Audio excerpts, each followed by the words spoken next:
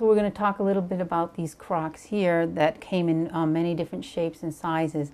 They had butter crocks, they had cake crocks, and many different sizes that went down from half gallons up to 5 and 6 gallons. This, we have a few samples we can show you today. This is a 2-gallon right here with a nice little decoration on it. Fairly good shape with the ears on the side. Has two, what they call the ears, 2 handles on either side to pick up and move these heavy crocks when they were full.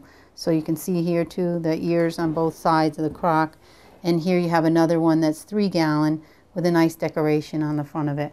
And we have behind here another 3-gallon crock with a different type of decoration with the chicken, pecking chicken.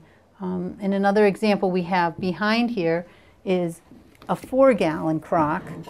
This is a little bit larger, same ear handles, very typical for this shape of a crock. You're going to find either side you're going to have handles to pick and move this crock around. So this is a 4-gallon. And we have one more crock back here, which is a 5-gallon.